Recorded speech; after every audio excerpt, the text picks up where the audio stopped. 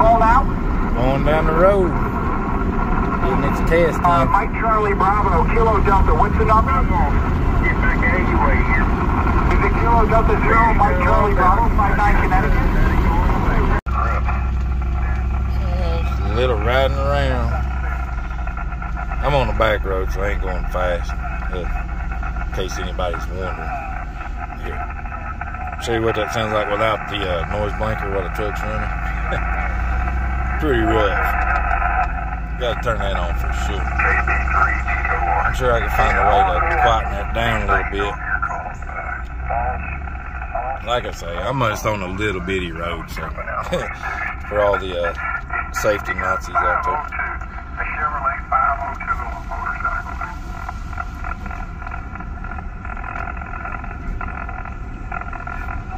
But I can get, right now I've just got 20 meters tapped and 40 meters, and I got it on 40 right now. And I'll show you when I get to the house a little bit more about the antenna, and kind of show you how I got it put together. I'm not going to take it off the truck and do it. I've got started to do it in where I could do like pieces and actually show how I did it. I'll show off my bracket here in just a second. And show you what I got. But I'll be back here in just a second.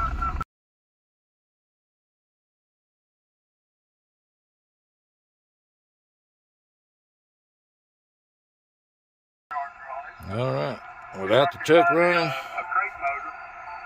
I'm gonna turn that off. That sounds good.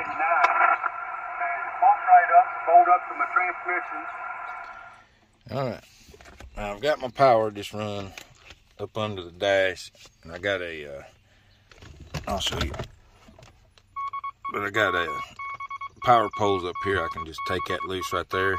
That's running to the battery, and then this runs down to the radio. That way I can unhook it. Take the key out. Let's go ahead and turn it off. I don't need it on. Sorry, wasn't ready for that. Let me show you the bracket. I took Henry's bracket and just kind of modified it, but I've made a little strip that fastens to the floorboard there.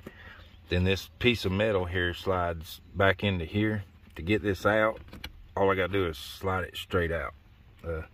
That way all I can do to take it apart, I can unplug it here, unplug the coax, take that whole thing out. That way if I need my center seat, sometimes I got the boys and there's, you know, 6 of us.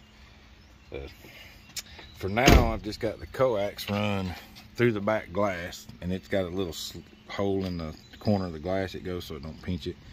And then it runs up under the toolbox, comes out right here, and just hangs there. I need to weatherproof it a little more, but all this can be taken off and taken backpack. All I gotta do is unscrew this, take the coax loose, and the whole thing just comes right off. But I've got, let's see, it's an 1¼ PVC pipe with 1¼ caps. The whip's 52 inches long, 53, something like that. That's old CB antenna that Roger gave me that he'd cut down to 10 meters. So I bought the bolt that attaches to.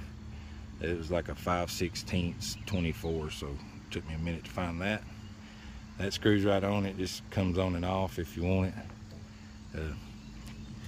The coil, I don't have a measurement. What I did was, the first one I made wasn't long enough to get 40, so I did 6 turns per inch on this, and down here to end up getting 40, which is where the pin is right here, ended up being this is 62 turns around that. Don't know how much wire that is. I had a 500-foot roller and I just started turning, and like I say, it's 62 wraps to get 40. The first one was 48 wraps and it wouldn't tune 40. So most of these I can only get about a 1.5. I've got it ground to the bottom of this bolt here, and down runs down through the truck and hooked to the frame. Let's see, in order to do this, this is the top part of the coil, and I drilled some holes in here, and I went in here and come out here, and that's mainly just to keep the wire from loosening up. It just kind of locks it into place. Then a little connector goes up, and this bolt nut screws down onto it, and then that's connected to the antenna. Then all the way back around the coil goes all the way down. This side of it runs inside and is connected to the ground side of this SO239. And it's also, that same link is also connected to here. So it's grounded in both spots right here. That way if I put this on a 3/8 inch rod and stick it in the ground, theoretically it should be grounded okay. I mean, it's not gonna be perfect. But then I can also hook a counterpoise to this when I screw it on the 3/8 rod and pull the counterpoise out. So that's all in there. This wire coming out right here isn't actually this wire. See, this one, I wish I'd found a way to lock it better. I need to seal it. But this wire coming out right here is my tuning rod, or wire.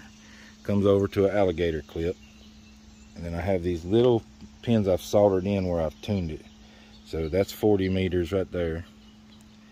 That's 20 meters right there. And I just soldered in a little piece of copper wire and folded it over. So that way when I want to tune it, this will be 40 meters. I just come out and put the alligator clip on it. It stays on there pretty good. And when I want 20 meters, of course you got to finagle. I wish I'd have used a little softer wire. But anyway, to get 20, I'll just go right there. That's all the tuning. I've already tuned it. So all I got to do is tap onto it right there, and I'm working 20 meters. If I want to work 40, I put it there. The other one, I had 10, 12, 15, 17, all the way up. And they're up in this area somewhere. But then I remade it, so I haven't tapped into those yet. And I probably won't do much besides maybe 10 meters. I don't get on 12, 15, 17 much.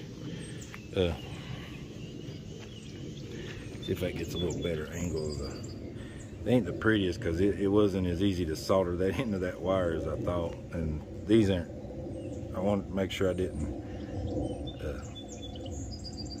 go through, so you don't want the wire touching on these coils. So works out good. And you can see I just took a stick pin, and that's how I tuned it. I just found out where I needed it at and tuned it. And I'll probably seal these up a little bit with some silicone or something.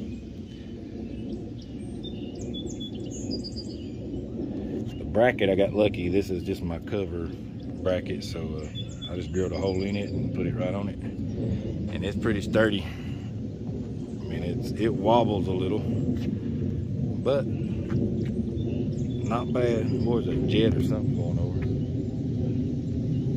But it don't stand out too crazy.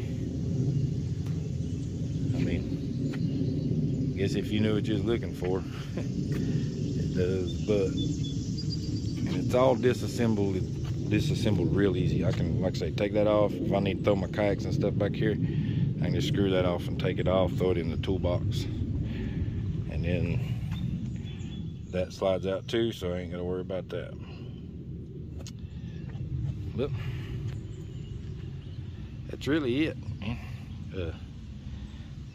Now I just take it mobile. I've already made some contacts. I did Connecticut, Maryland, Florida yesterday.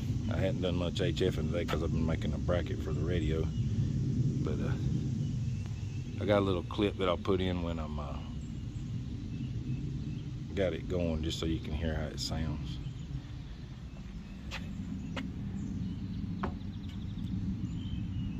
But that's it. Hope you like it. Like I say, it's not hard to make. What I have in it, if I counted the wire and everything, it's probably maybe $20, $25 in the whole thing. Finding the whip might be a challenge for some if you don't have one of those. But the nuts, bolts, wire, all that stuff's pretty easily found. And like I say, well, this one's 52 inches. 6 foot would be probably better, but that's all I had. and it worked, so I'm gonna leave it alone. But that'd be a lot better than throwing a dipole out when I go park on top of a mountain. Little HF mobile. Well, y'all have a good one. AK4 PJ.